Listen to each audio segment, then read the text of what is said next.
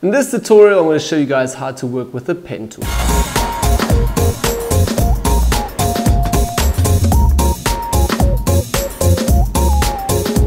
So hi guys, welcome back to a new Photoshop tutorial. My name is Manny. You can find me on our Facebook page at Retutpro. So in today's Photoshop tutorial, I'm going to show you guys just a Photoshop tool, which is the pen tool, and I'm going to show you guys how I work with it and how it works a little bit. So it's not that complicated, but it does take a lot of practice until you get used to it. So let's get started. Alright, so the pen tool, you can find that if you press on your keyboard on P, or if you go here in your tools palette on the side to the pen tool. Now if you press right click again, you can also see that the pen tool has a few more options. Just the pen tool, the freeform pen tool, add anchor point, delete anchor point, and convert point tool. These options you can also find or access while you are using the path and the pen tool. So you can either work with these or with shortcuts. Then as well here from the top you will see obviously a few options in the option bar. Again, first of all, either working with just a path or creating just a shape, and then obviously these will change again your options here from the top again. So you can, for the shape, create different things again, and as well for your path, create different things again. Let's start out just with a normal free move tool over here, the free pen tool, which I'm going to show you guys really quickly now. I can freely move around and create some really weird shapes, and I'm working with the Vacuum 5 tablet, so I have a pen and I can really easy draw a pen. With a mouse it's a little bit heavier. Anyway, so you can create really cool paths just with this free pen tool and go around areas and shapes, and create a really quick path with that. I'm going to go back here in the history panel, so that's also one first option that you can use. I normally tend to work just with the pen tool. So let's just select the normal pen tool. What I'm going to start out first of all is just with shapes. So I'm just going to create a really random shape. I can just click into here and then as well click another anchor point and again and again, and as you guys can see already, Photoshop already creates a really cool shape there for me. So obviously I have now a nice shape around this, and I can also, if we just zoom in a little bit closer with the Z, press P again for the pen tool, I can go to my last anchor point, select this one, and obviously we have completed the path now, and this is now a finished shape. So now this finished shape, I can work with this on the right hand side here in the layers panel. You can also see now the shape, and we can move this around freely and do all sort of stuff with this shape. Then as well you can also hit right click on here while you're still in the pen tool. So I just press P on the keyboard here and go to define custom shape. So if I'm going to hit define custom shape, you can give this a name over here, hit OK, and you are done. And what does that actually mean? So if I'm going to go down here to my custom shape tool and select that, you'll see that under your shapes here you will find the shape and can always use it in Photoshop again. Okay, so let's delete that layer, go back with P to the pen tool, and that's one way how to use the pen tool to create shapes and cool objects. But I mainly use it just as a normal path, so let's select the path over here. Again, a few options here that has changed, so you can also work with those, which we'll do in a minute. Now I just work with the normal path, so simply I'm going to start and just press once here into my center of my image, and I already have set a first anchor point.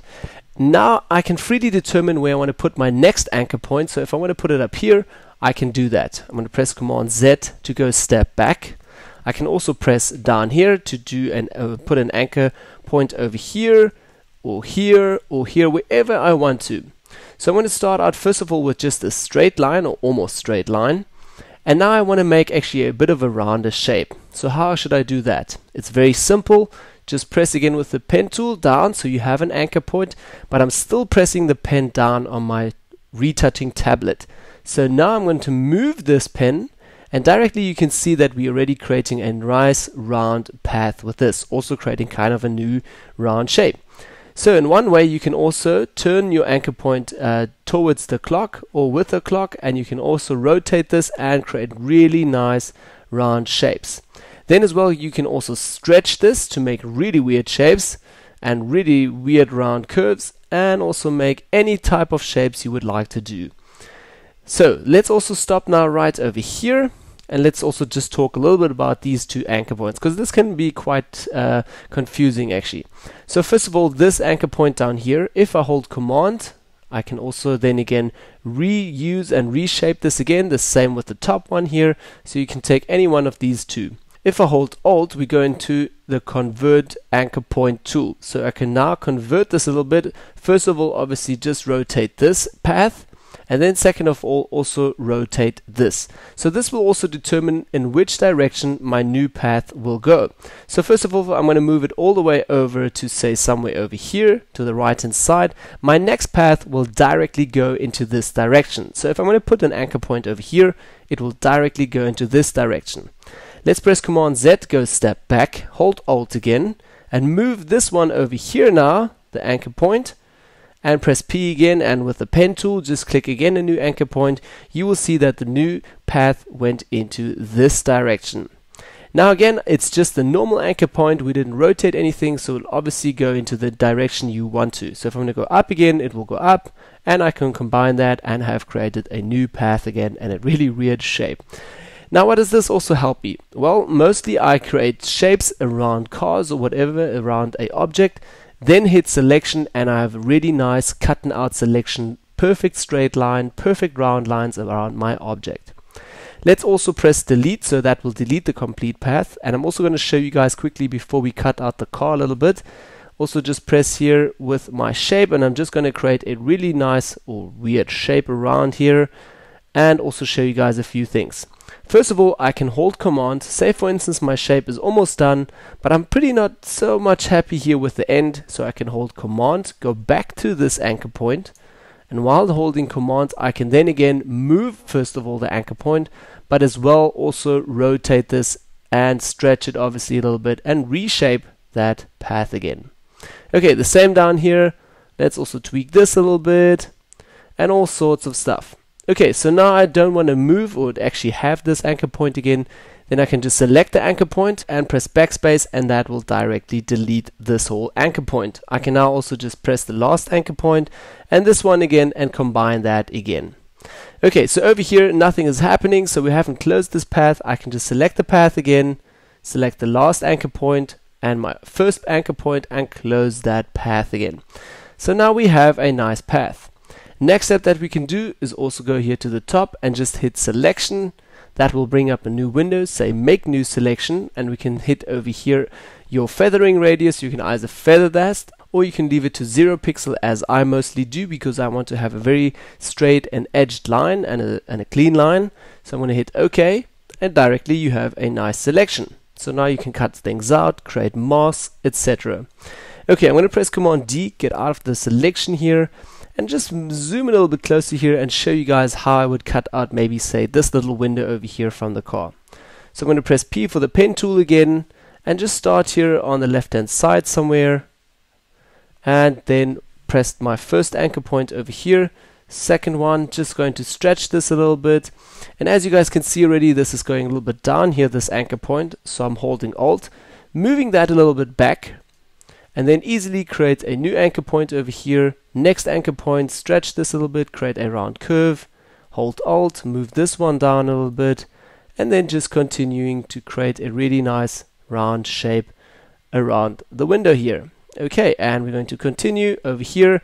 Now I want to create a really nice round shape, or actually path around here. So I'm going to press my anchor point somewhere over here, hold it, and just move it right into here. And as you guys can see also, I'm not concentrating too much here on this anchor point. I'm rotating until I have a perfect shape. Then with Alt again, move this little anchor point down here and just continue with my line. Okay, the same over here. Then as well, putting an anchor point somewhere over here now and stretching this all the way down, maybe even a bit further in, as you guys can see with this anchor point again. Okay, holding Alt, moving this guy in and up again, and it's not perfectly now, but it does for the tutorial. Then as well, last anchor point over here, we're going to create one over here again, stretch that again, and this time it's better over here, so I can leave it and just close up with this path. Again, selecting the last anchor point, which is basically our first anchor point again, just rotate this a little bit, and there we go, created a really nice path around the window. Now I can zoom out a little bit, move up a little bit with spacebar, back with pen tool. So that's also the nice thing with the pen tool, you can move in between other tools. I'm going to press P for the pen tool again and go right here to the top, say selection, zero feathering because I want to have a very clean cutout for that. Hit OK, and we have a nice cutout for the window. So on my background layer here, I can just hit backspace. Obviously, it's going to ask me what contents do I want to put at the back. I'm just going to say white for the moment.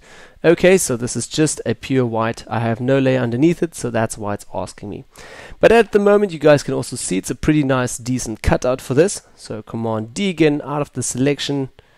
And obviously, I've cut out just this window quickly with the pen tool.